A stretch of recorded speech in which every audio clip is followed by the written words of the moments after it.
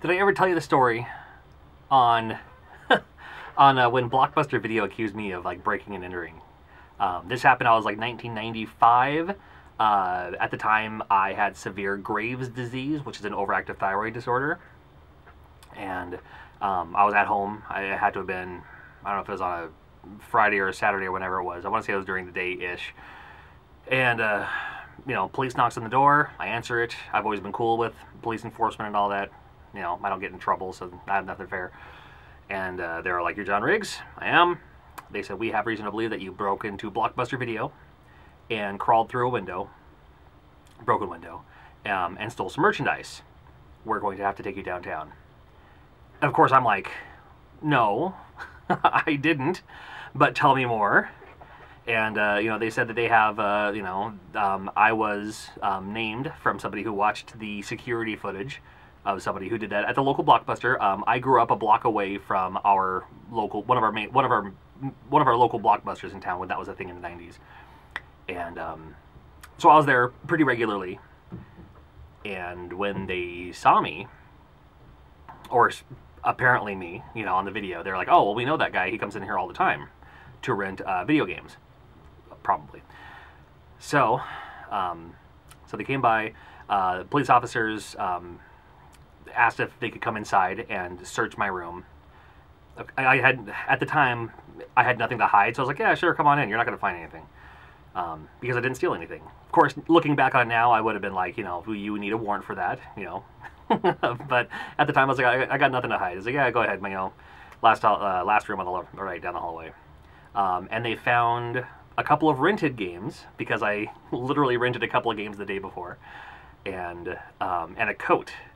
And how I was pinpointed in the video, as it turns out, was because I wore a similar coat to the person who actually did break into Blockbuster. And so I was like, okay, we can, you know, so our coats matched, if you can believe that. It was kind of like a trench coat. It was a duster, you know. It was, you know, it was the mid-90s. I thought it was cool to wear a trench coat in public, so whatever. So I was like, all right, so so they took me downtown. They took me to the police station, and I spoke to the detective. The detective, the very first very first words out of his mouth when I got there was, "All right." He kind of puts his, you know, has his paperwork, whatever, puts his stuff down. He's like, "All right, I know you did it, and you know you did it. So if you confess now, it's going to get a lot easier for both of us." And I was like, "I didn't do it. I have no idea what you're talking about." And I forgot so then along the way, he just came more questioning. I was like, you know, like, "Could you have done it in your sleep?" I'm like, "What? This is ridiculous." And of course, it was 95, so I was 18 years old at the time. I was scared because this is the first time I've ever been to a police station, you know, being questioned for something I didn't do. I was like, you know, what if I have to go to jail? I don't know. You know, I've never been to anything like this. I've always been I've been a good kid my entire life.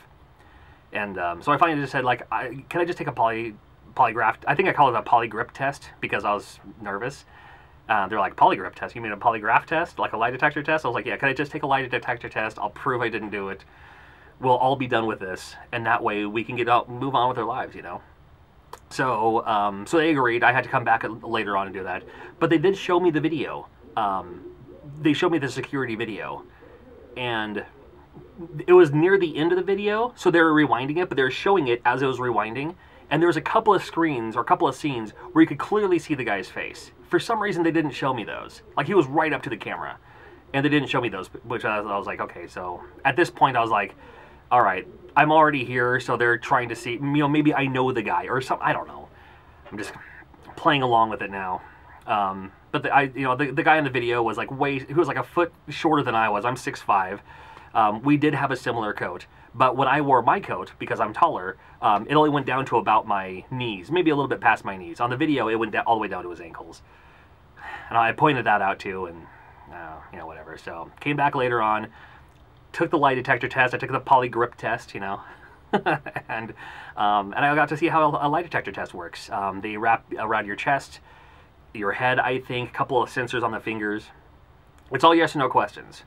You have to fill out a little survey. Is your name John Riggs? And then they ask you these questions later on. They asked me the same questions twice, and then we did a trial thing to see how it looks when I lie, and then the same questions a third time, just for verification. So it was like a lot of, is your name John Riggs? Yes. Were you born in Yakima, Washington? Yes. Did you break into a Blockbuster Video? No. And that way they can see what it looks like. And then the final one was, the test was, I thought it was kind of interesting. They're like, write a number from 1 to 5, or write a number from 1 to 10. I wrote 5. And then, okay, we're gonna ask you these questions. We're gonna ask you if you wrote the number. And then when we say, did you write the number 5? I wrote the number 5. When you write the number 5, lie about it and say you didn't. So I'm gonna lie about it. I was like, this is pretty ridiculous, but whatever. And I wrote it, and I have a pen and paper right here. So, so it's like 1, 5, 10, so they're like, did you write the number 1? No. 2, no. 3, no. But then as they're questioning it, it kind of looked like that, where it's like, I got more and more nervous. Than, did you write the number 5? No, even though I did. Whoa, huge lie there. That's what it looks like when I lie. And so after this was all over, of course they're like, we can attest that you didn't do this. Sorry for. I don't think they ever apologized. Blockbuster actually for sure never apologized. I stopped going. I actually cut up my card and sent it and dropped it off when I put back the rented games. I was like, I ain't coming here again. Accuse me of lying. Although I did have to go back a year later because that's when they got PlayStation games and no other rental place in my area rented PlayStation games, so I had to come back there like an idiot.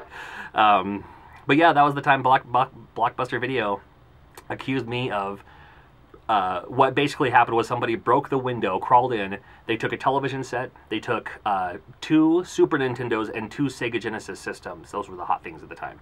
I already had a Genesis and a Nintendo and a TV, so I didn't need any of those.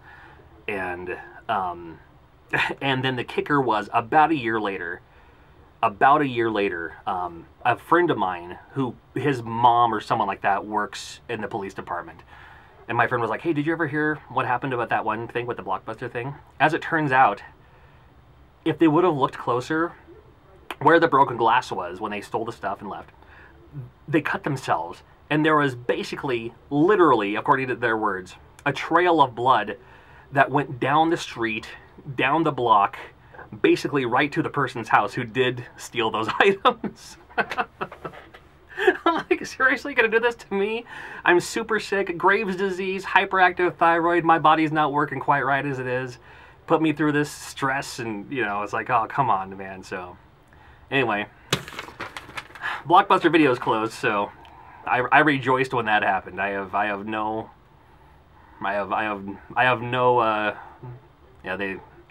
Blockbuster's not a good thing for me. Great Game Crazy is cool.